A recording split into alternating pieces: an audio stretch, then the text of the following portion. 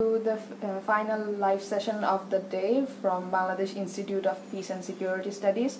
Today, on the second anniversary of the solemn occasion of the Holy Artisan incident, we are talking on the various issues of radicalization and various aspects.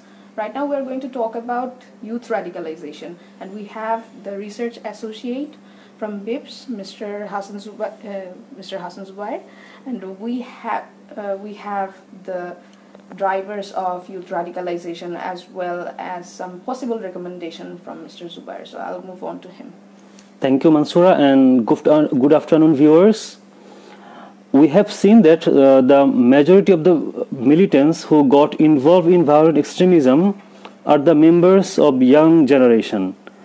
And in the case of Holy Artisan Bakery, we have seen that all the militants were in their early 20s.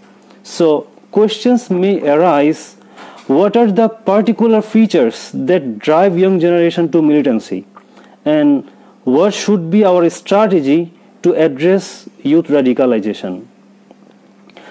Let's look into the profile of the militants. It shows that the militants come from all socioeconomic backgrounds. We can no longer say that only impoverished families produce militants. Or if we look into the education medium, we see that militants come from all education medium. They come from Madrasa medium, they come from English medium as well as general medium. And also our analysis has shown that militants, they can get radicalized both online and offline. So this overall findings suggest that there is no single and common solution to youth radicalization. So what should be our strategy in this regard? We need to develop a comprehensive strategy. We need to address the grievance that young generation have in their mind. Our education system should be reformed so that it can develop critical thinking and a student can develop a mindset of questioning.